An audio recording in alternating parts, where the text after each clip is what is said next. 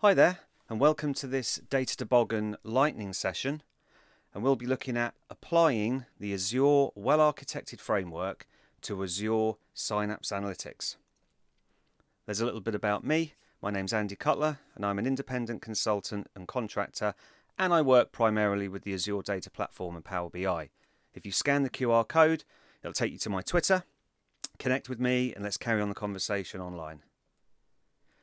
Now, when we're looking at what the Azure Well-Architected Framework is, it's a set of 5 pillars that Microsoft have published, and each of these 5 pillars can help an organization improve their Azure workloads and infrastructure quality. We can actually apply features and settings from both dedicated SQL pools and serverless SQL pools to these 5 pillars. Now, the first pillar we'll look at is cost optimization. We're looking to maximize value and minimize costs. Now, with dedicated SQL pools, we've got a concept of the DWU, the Data Warehouse Unit. What we can do is we can scale up and down our dedicated SQL pools to match our workload. It is a manual operation. We can scale up and down and also pause to optimize what we're using. We also can use reserve pricing for 1 and 3 years, and that can reduce the cost of those DWUs up to 65%. When we're looking at serverless SQL pools, the cost is slightly different.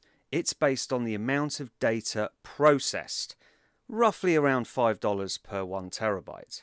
So what we want to do is we want to look to optimize the data types and, where possible, use Parquet file formats.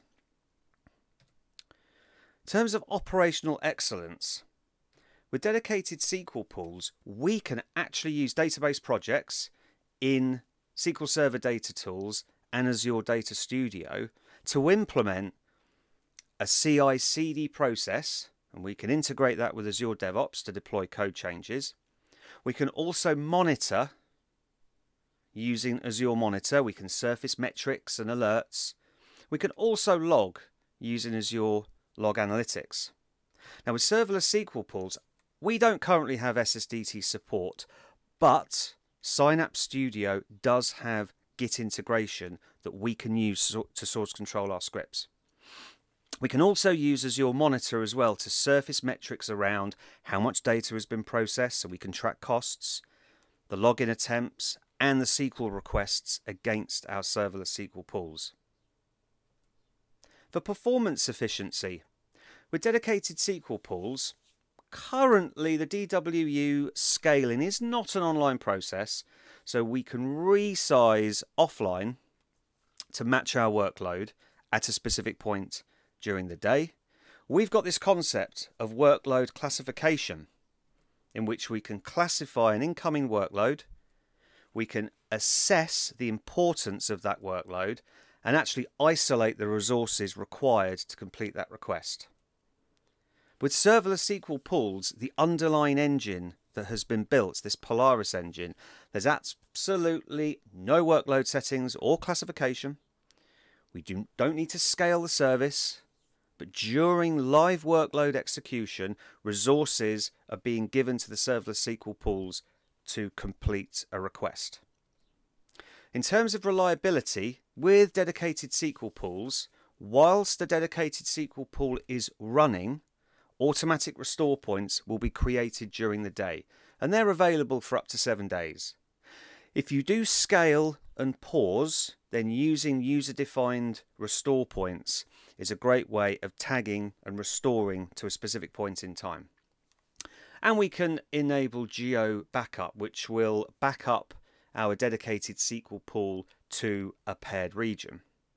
Now, with serverless SQL pools, we've got automatic fault tolerance in terms of automatically restarting a query process. Now, this is all under the bonnet, and it's seamless to the executor of the query. And lastly, we've got security. So with dedicated SQL pools, we can integrate Active Directory groups and users and use SQL logins to secure objects. We can encrypt data at rest with TDE. But we can also enable Azure Defender, and that will scan our dedicated SQL pool for vulnerabilities and report on it. And we can also use firewall rules and private endpoints, and that's across Synapse services. And with serverless SQL pools, we again can use Active Directory groups and users and SQL logins to secure database objects. However, because the data itself sits outside of the serverless SQL pool, we've got security that needs applying to that external storage.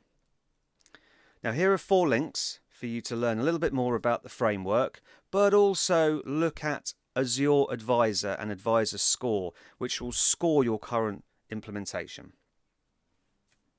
So I hope you've enjoyed this session, and I hope you enjoy the rest of Data Toboggan. Thank you.